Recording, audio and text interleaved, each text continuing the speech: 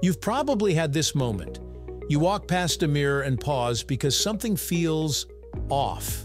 Your face looks a little wider.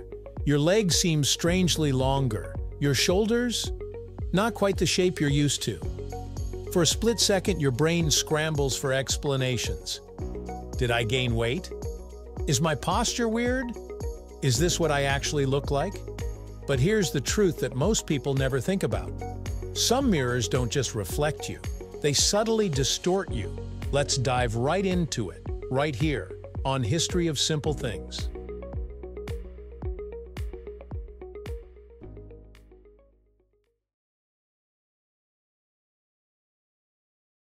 When we think of mirrors, we imagine perfect reflections, a flawless copy of reality. But real-world mirrors are far from perfect. Most mirrors are made from glass with a reflective metal layer behind it, and tiny imperfections in that glass can bend light in unexpected ways. Even the slightest curve, warp, or uneven thickness can change how light bounces back to your eyes. Now, not all mirrors distort intentionally, but some do. Curved mirrors are designed to manipulate perception, like funhouse mirrors that stretch or squash your reflection. More surprisingly, everyday mirrors can distort accidentally. Older or cheaper mirrors, or ones exposed to temperature changes, can develop microscopic bends invisible to the eye, but noticeable through the way light reflects, causing subtle changes in how your body appears. One of the main causes of distortion is simple: flatness. For a mirror to reflect accurately, it needs to be perfectly flat, but that's extremely hard to achieve. During manufacturing, glass cools unevenly, creating tiny surface waves. These microscopic imperfections bend light at different angles, which is why your reflection can look normal in one spot and slightly stretch just inches away.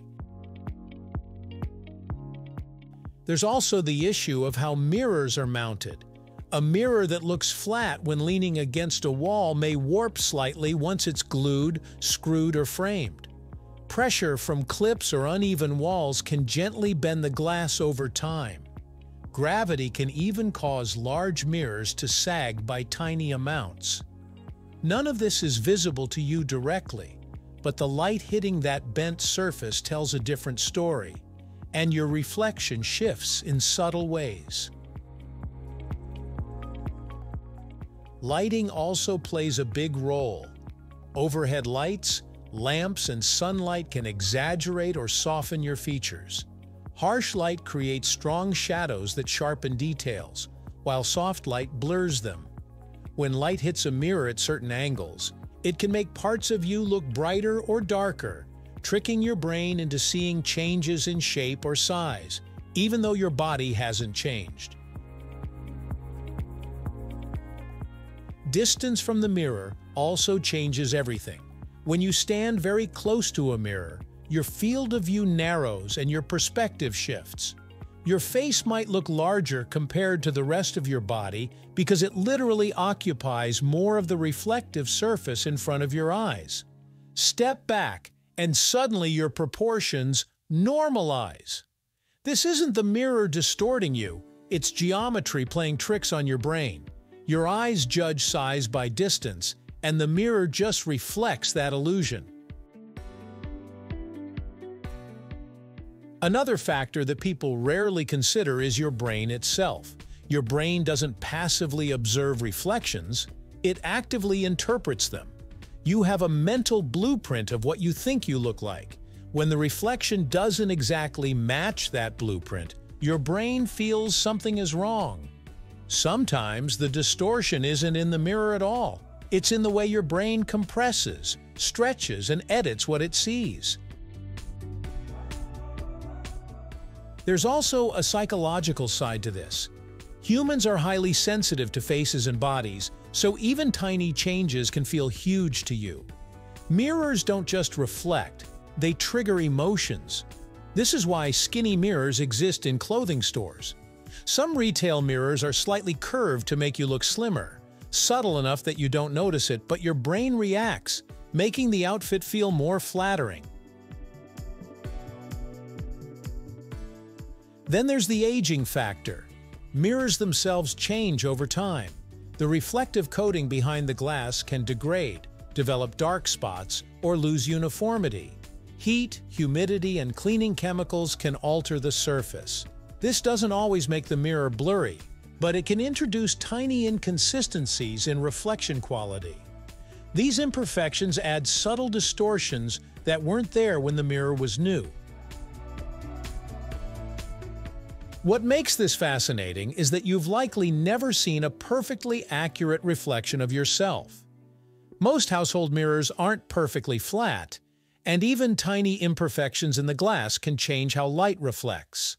Bathroom, car, hotel, and shop window mirrors use different materials and mounting methods, which affects how precisely they reflect images.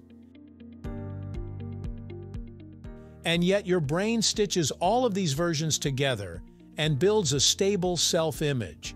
It averages them out.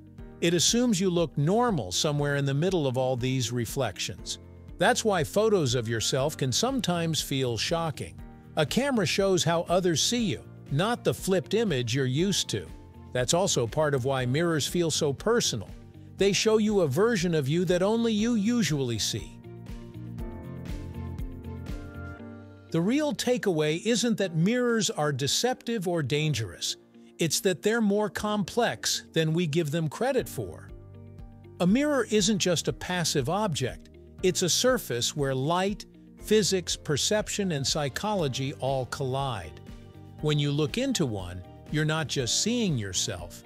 You're seeing the result of thousands of tiny interactions between glass, metal, photons, and your brain. So the next time you walk past a mirror and think, "Why do I look different here?" Don't panic. You didn't suddenly change shape. Your mirror didn't betray you. You just caught a glimpse of how fragile and fascinating visual reality really is. Because what you're seeing isn't a lie. And it isn't the whole truth either. It's something in between. A slightly bent version of reality that your brain turns into something familiar. If you enjoyed this video, please check out our other bingeable channels. Thank you for joining us on this journey through the history of simple things. Don't forget to like, subscribe, and stay tuned for more stories woven through the smallest details.